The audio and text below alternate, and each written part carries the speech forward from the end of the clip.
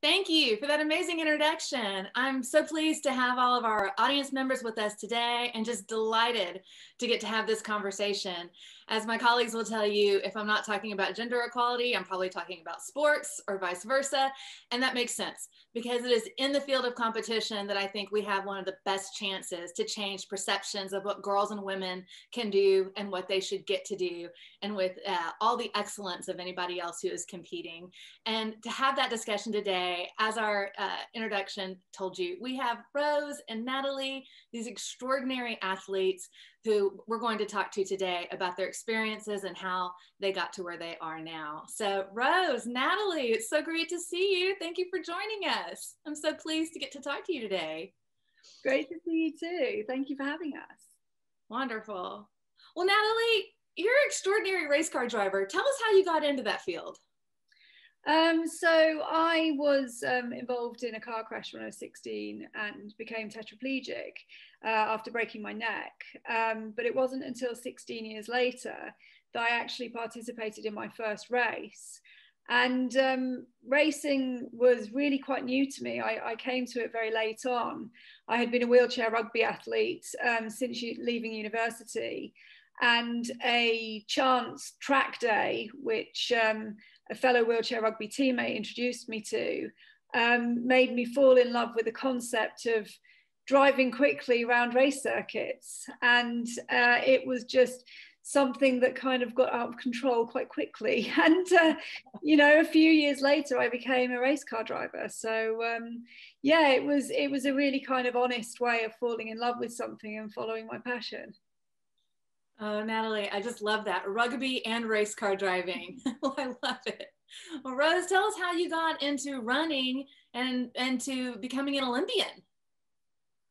Okay, well, thank you so much for having me here.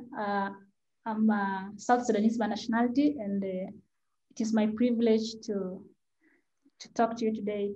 So it was in 2014 that the Tetraplegic Peace Foundations organized a race in Kakuma, whereby we have all the nationalities competing within the refugee camp. Then it happened that I represent my country as a South Sudanese to emerge #1, and that one we had been just given a gift.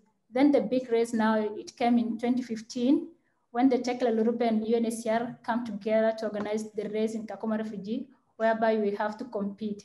Then I competed in 10 kilometer, whereby I became #2. That is when I got the chance to come to the training camp in Nairobi. It wasn't that easy because we have to train hard. We only had 6 months before we went to Olympic. So we had been training together with my colleagues.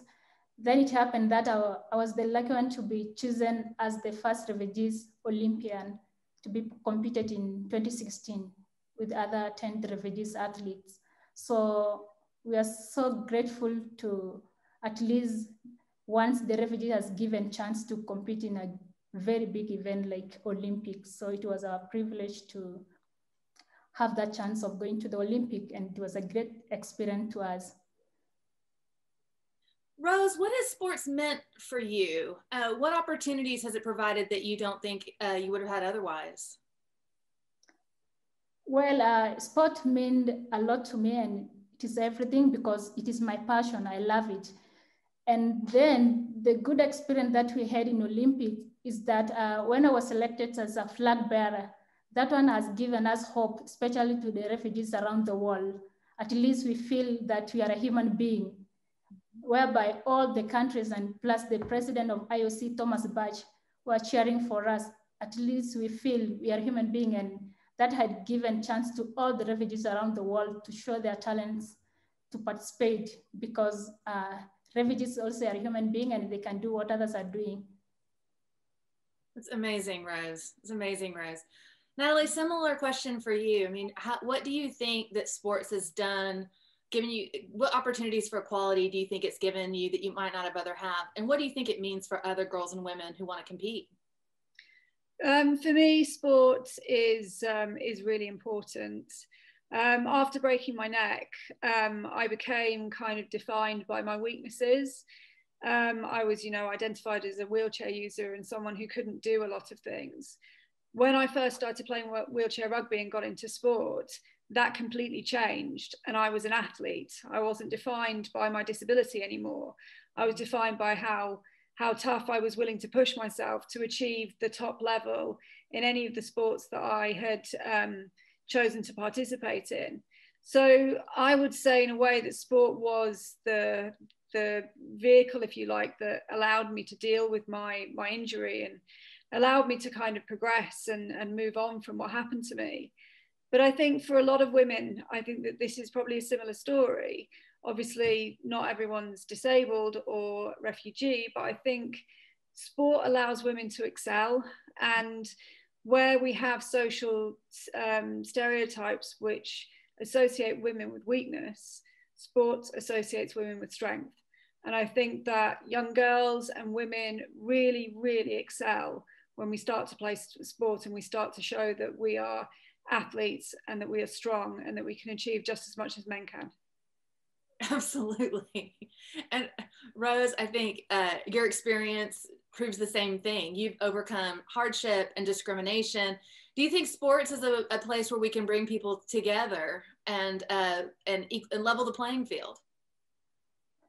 Yes, well, I think the power of sport has changed the lives of refugees around the world, especially to the young girls and boys, whereby since we had been given that chance to expose our talents to the world, it has really changed the life of especially the young girls. Like our girls now in Kakuma had been inspired by us for those who went to Olympian, because, you know, sometimes, especially for Africans, they say only men can do sport, they can engage in sport, but at least now we have been showing the example to the girls, what a man can do, also a girl can do. So it is good, at least sport has bring people together by interacting with so many nationalities, and it brings peace to people around the world. Absolutely, Rose. Thank you. Thank you so much. Well, I'm curious. You have both broken extraordinary barriers.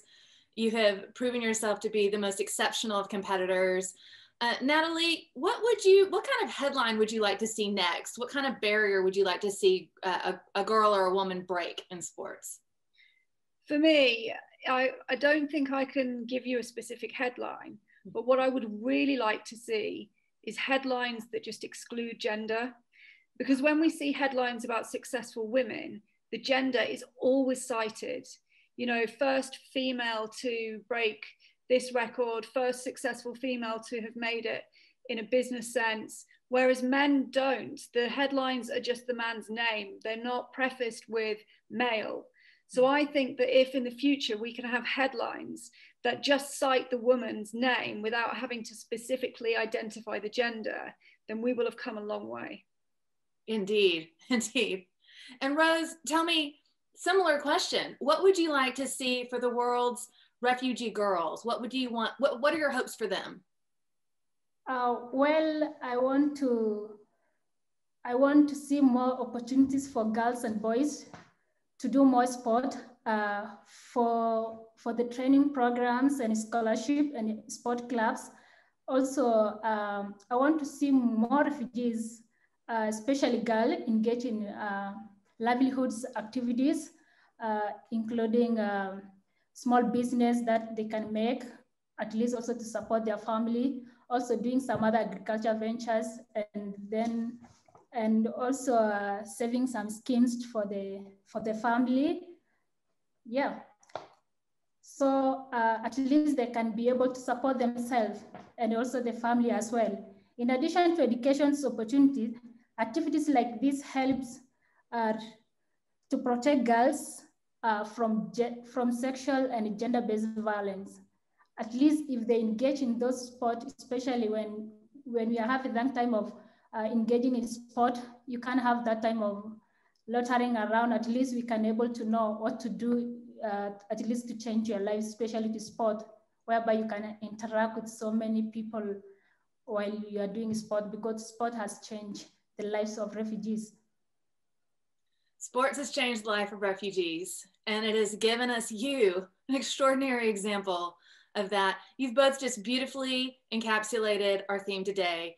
equal everywhere, equal in life, equal on the field of play, equal in the economy, equal at home. I'm really grateful to you both. I celebrate you on International Women's Day. I celebrate your triumphs, and thank you so much for sharing them with our audience. Thank you. Thank you.